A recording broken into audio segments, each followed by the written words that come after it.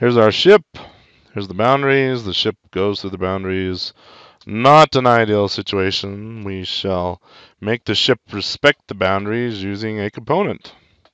And I hope you're starting to see the elegance or the beauty in the component design pattern. We have our ship. It's our entity.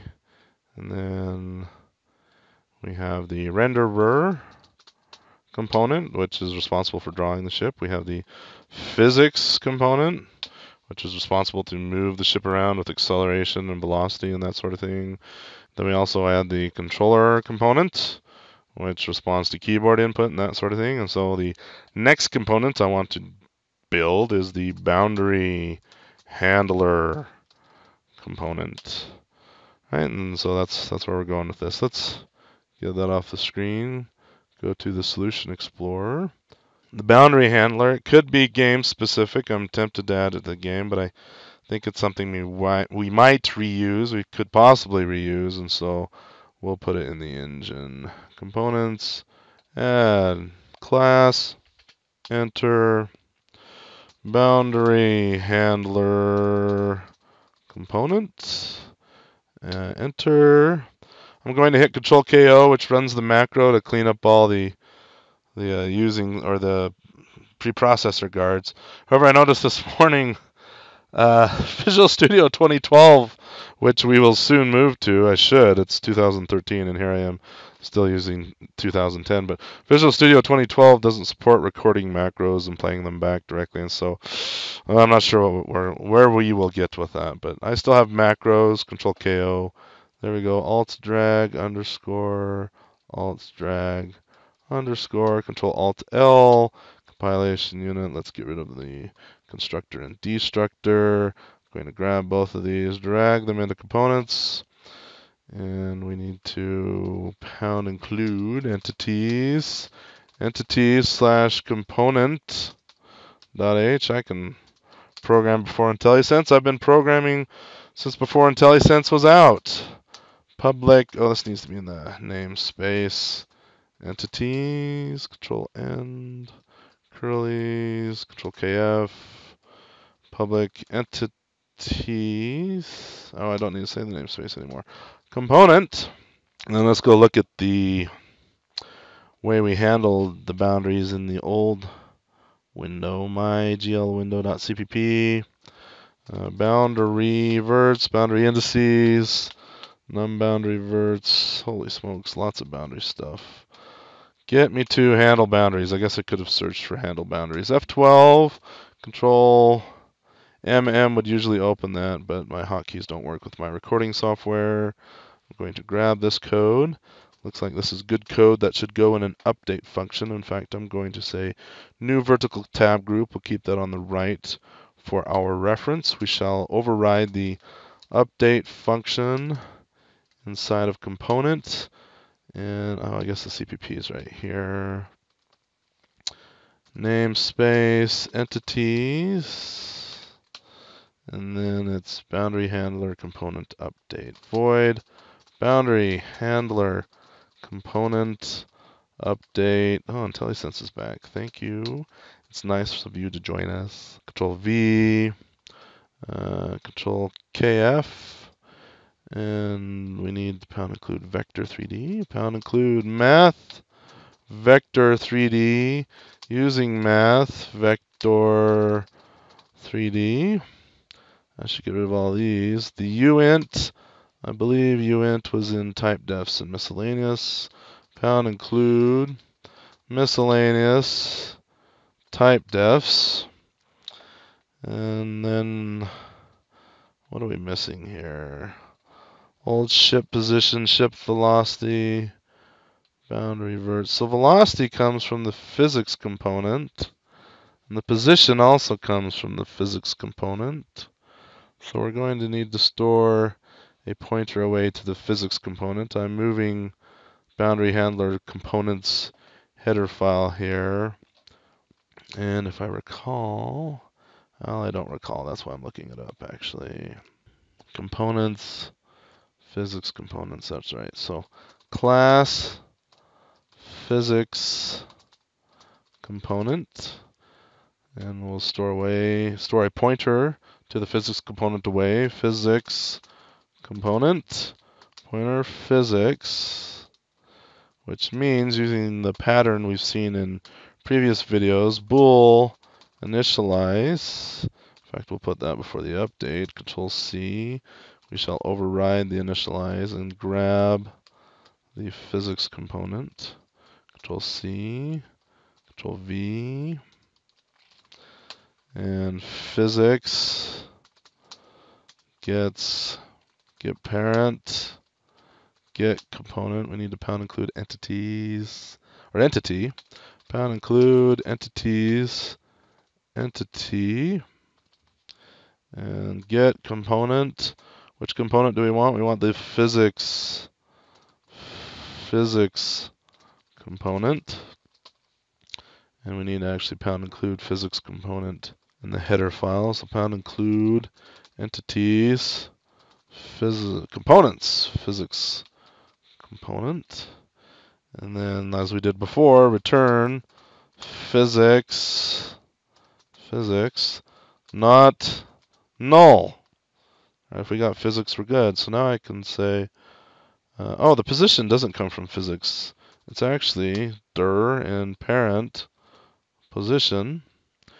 And then I can say get parent position. And again, if you don't remember what all this code does, go look at the videos where we actually built this code. My goal in these videos is just to refactor to a more flexible design instead of that hodgepodge of all that code we had in the MyGL window. Ship velocity. We need to say physics. Your velocity will change physics to your velocity. Look at all this physics velocity. Project onto normal. Old ship position. That's something we should maintain in the boundary handler component. So let me bring the header file for boundary handler component. Pound include math vector 3D, and then math vector 3D old ship position, which means I no longer need to include vector 3D in this compilation unit because my header file that belongs to this compilation unit will include it in for us. And then we just need the boundary verts and the num boundary verts. And I want to make that a constant, which means I'm going to need type defs up here. And then, oh, I can't make it a constant because then I'll have to define the constructor. And with these components, we're having the components be part of the game. Do you remember from my game in the header file? Remember that we're defining all these components right here as part of the makeup of a MyGame instance. And so we can't really define what goes in the constructor here unless we invoke the constructor from our constructor. And I'm trying to stick with this initialize shutdown pattern. So I have to forfeit all of those C++ features. We'll just say uint. I could solve this with a const cast, but that'll be bad. I'll just say num. I don't know if it'd be bad, actually. Maybe it wouldn't be bad. We'll uppercase it at least to hint that we shouldn't change it. So that'll be num boundary verts. And then boundary verts, this needs to be a vector 3D vector pointer. So const math vector 3D pointer boundary verts. And I need to pass this data in through here. I have a conundrum, is that the right word? Basically, I can't use the constructor for reasons that I said just a few seconds ago. And then I can't add them to initialize because this is an override of the component class's initialize so that our entity can call initialize for us. And so a pattern I use is void set data. I add a set data function to my components, and I know if a component has set data, then I need to call it. But one way I want to verify that set data is called is let's actually give this thing a constructor. boundary handler component. And let's define the constructor to at least set our pointer values, physics and boundary verts, to null. So we'll go down here, like so. Boundary handler component with colons. And then I'll say boundary verts we'll set to null. We have to do that explicitly. Otherwise, we get whatever was there if we're defined on the stack. If we're defined in the program image, then we will get null. Anyway, I don't want to get into all those rules. Let's be specific here. Physics gets null. And then down here, I'm going to assert, I want to say, hey, return physics not null, because I guess we got it here, so I don't necessarily need that there, but I'll leave it there anyway. And, sorry, I just hit page up or page down or something. Physics not null and boundary verts not null. Okay, when's the only time that boundary verts will not be null? If the client called set data. If we fail to call set data, then this initialize shall fail. All right, what's the data we need? We need a uint, or let's do the pointer first. In fact, generally I like to list the pointer before the size. So math vector 3D pointer boundary verts uint num boundary verts. I don't like all that side scrolling, so let's just put these on new lines. Vertical scrolling I'm okay with. And let's make a set data function. This is the end of update there. So I think set data is kind of initialize-ish, so I'll actually put set data right here. Control KF. And here's the body. And we need to scope it appropriately. And then here I'm just going to say this boundary verts gets boundary verts, and num boundary verts gets num boundary verts. All right. Here's hoping that works. But if you notice, all I did was copy and paste most of the code and work our data to get the data in here. And if ideally I can just add this component to my ship and it will do its job. I'm going to go to my game and pound include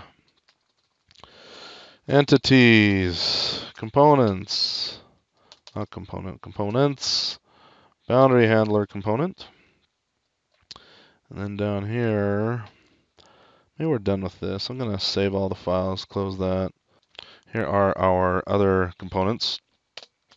Entities, boundary handler component, boundary handler, or ship boundary handler. Let's be consistent with what we're doing with the other components here. Ship boundary handler, and then in initialize ship, my game.cpp, and initialize ship, click F12, where you can say ship.add component. Order is important. Order is important. Let's do this after physics. We'll allow physics to get us past the boundary, and if it's past the boundary, then we'll allow the boundary handler to fix that boundary. Ship boundary handler. Control F5. Well, let's see. Control Shift B. Let's first see if we build first. And linker errors, of course, linker errors. Boundary handler component. Declaration. Specification. DL export. Can you tell I'm getting a little tired? This is like my 6th, 7th video, and this one's sitting. Control Shift B. Build started. Build succeeded. Control F5. Oh, something failed. Why'd that fail? Something's failing, return false, the whole game's shutting down. I have a hunch it's probably in boundary. Oh!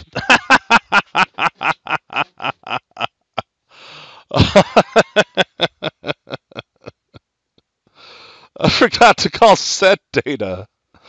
Oh, at least we put that check in there. Look at that. I shot myself as soon as I... Oh. Right here, remember we went to all the effort to say boundary verts gets null, and then I said return boundary verts not null, and I did that to protect myself, and of course I forgot to call set data. So there you go. There's proof that if you're proactive and add some redundancy and try to protect yourself, that's a good thing.